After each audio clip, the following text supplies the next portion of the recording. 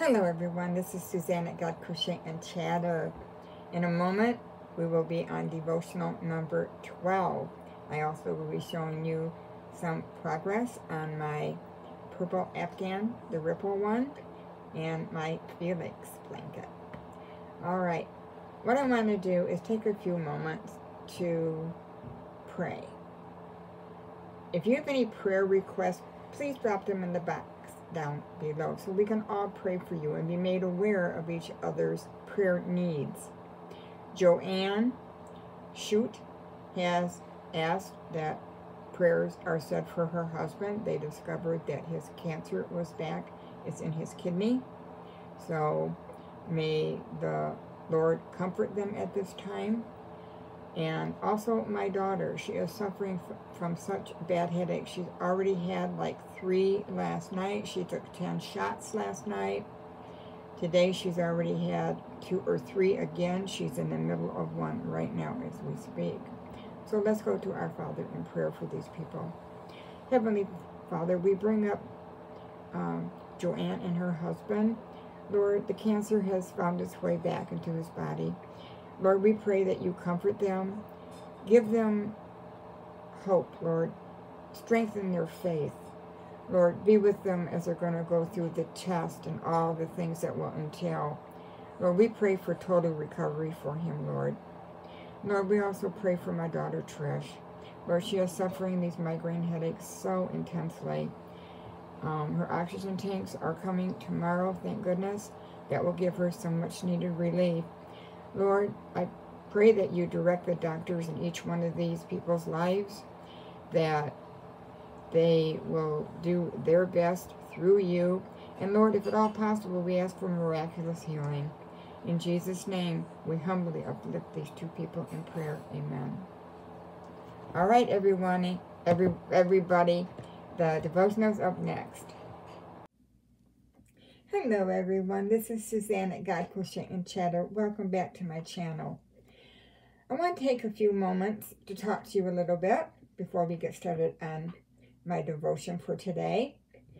And I've been thinking back to when I first started my channel and what I wanted it to convey. And it's kind of a story about my devotion to God. I like to talk about what I like to do, crochet as you. And I like to just chit-chat and answer prayer requests and hear what you're thinking. And I was thinking about maybe doing some cooking or doing something else to come on. But then I thought, you know what? I have to be me. And I cannot be doing everyone else is doing on YouTube. We have some fantastic people out there. They have huge giveaways. They have great crochet lessons. They really, they have like thousands of members. And I got to thinking when I first started, like, oh, can't wait to see my numbers grow. And this is going to be great. And no time at all, I'll be up to 5,000. That's going to be so cool. Well, as it turns out, it's a year later, or maybe 2, and I'm staying at around 663, which is fine. Now, I know not everybody that has subscribed has stuck around, but the ones that have stuck with me and made the comments and prayed for me, and I prayed for you, that is what I'm focusing on. It's not the numbers, it's the content that each YouTuber brings to their own channel to make it theirs. And I cannot afford to give huge amounts of yarn away. I can't afford the shipping. And there's just a lot of things that I want to share about myself. My love for the Lord being first. And I love showing you my crochet projects and pointing you to some things that you may have not seen and think, wow, that looks pretty cool. I think I'm going to try that too. And I'm just a person here in Rochester, Michigan, living with my husband, Ron. Pretty soon this summer, hopefully, we're going to hope to find a puppy or a dog, 1 or 2 years old, we're going to adopt. And that will be a whole new chapter of our lives. And I love showing you the progress on the things that I make. And most of all, I love talking about God. I love doing these devotions. I love doing the Bible book overviews. That is a well that will never run dry. And I just love you all so much for being a part of my channel. And I just kind of wanted to share with you my thoughts and my ideas and what this gal is doing in Rochester, Michigan. All right, everyone, let's get to our devotion today.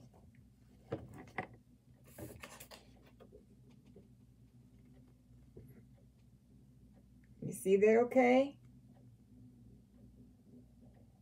My hope is pinned to the cross. I think that's a pretty good place for our hope to be pinned to. I want to read you a devotion. The conversation with the man sitting next to me on the flight from Atlanta was a bit unsettling. When he found out that I'm a Christian, he said, "My wife's into that sort of thing. No offense to you, but I think religion's just a security blanket. No one has ever been able to prove God's exist, and there's no evidence that anything lives on after death." I wanted to argue with him, but thought it would be futile. So I turned to look out the windows. The view was only solid gray, unbroken clouds, and emptiness, void of everything.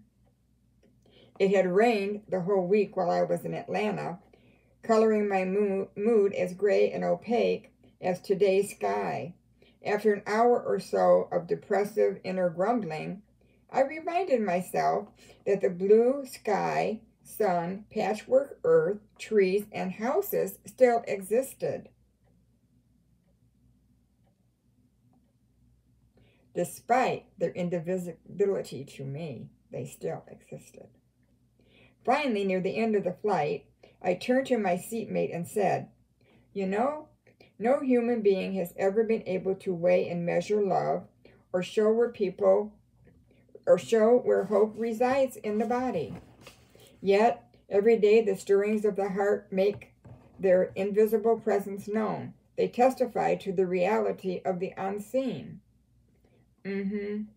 Mumbled the man as he returned to his newspaper. Then, startlingly, the gray veils parted as we began our descent into Omaha, Nebraska, revealing the April green fields, brown rolls of hay, blue water, and bug-like cars on plaid streets, all testifying to the reality of which was so recently invisible and unprovable. As my seatmate gathered up his things, he glanced past me out the window, smiled, and said, "Just look at all that sunshine. Have you ever seen something so beautiful?" It would be wrong to read too much into his parting remark, but for me, that moment still shines with the essence of the divine like newly polished gold. God of all creation, please keep me aware this day of your shining presence in all things. My hope is pinned to the cross. Now, we as Christians believe in the unseen. In fact, Jesus said, Blessed are those who have not seen, yet believe." I don't have to see it to believe it. I have great faith, and I hope you do too. All right, everyone, I hope you've enjoyed that lesson for today on our devotion. My hope is pinned to the cross. All right, just a little bit to show you today. My daughter and I went to a store in our area, or her area, called Ollie's. Ollie sells things at a nice discount, and there's also a Big Lot nearby that also offers nice discounts on things. Well, when we were at Ollie's, my daughter and I always go look at the kitchen towels. Well, she scooted off to do that while I was looking at something else, and she came back because Colleen, our caregiver for our dear Tyler, she wanted me to make her some more dish towels. And this is what we found. This says Just Peachy. Isn't that pretty for spring and summer? And this one here has strawberries on it. Look at how pretty that is. Let me open up this one so you can see the peach. Of course, I have to, let me see if I can do it this way. Oh, well, let me snip it. Sometimes they put these things on really hard. There we go. All right, here we go. Just peachy.